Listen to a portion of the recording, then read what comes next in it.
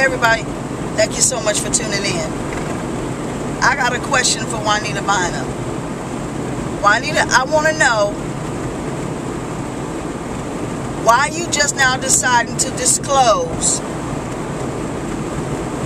about who else was under your sheets. I mean, because I thought we had the no more sheets thing settled in the 90s. And there's one little minor detail that you forgot to let us know. And so I'm just wondering, you know, why some 20, 30, 40 years later, you know, you want the world to know that it was women under your sheets. I mean, not that I care who was under your sheets one way or the other. I'm just curious, you know, why you left that little minor detail out.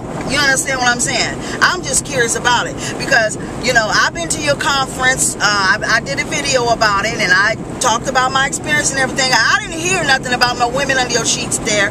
I've watched you on TV, YouTube. You know, I done seen you everywhere. I done read even a few of your books, and I ain't never heard nothing about no women under your sheets. And like I say, not that I care one way or the other. I'm just wondering, you know, why now the admission about the women under your sheets.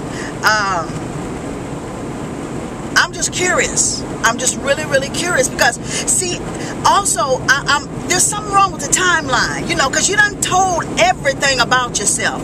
I mean, down through the years, you just done let it all out. I mean, I don't think it's really too much, nothing. I don't know, you know, down to going through the drive-thru to get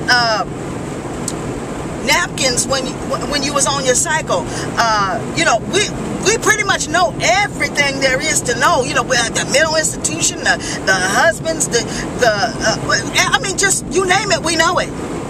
And so that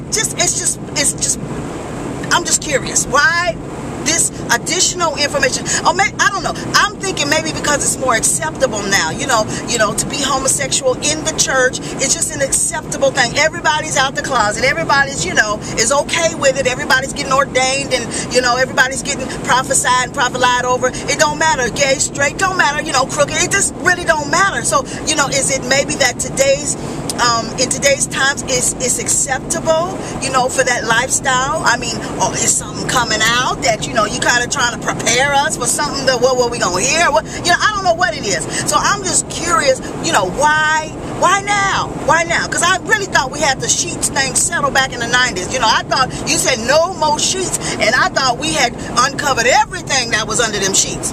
But apparently, you know,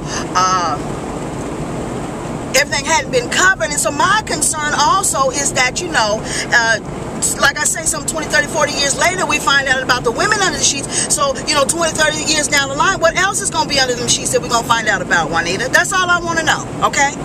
And everybody else, thank you for tuning in, and be blessed.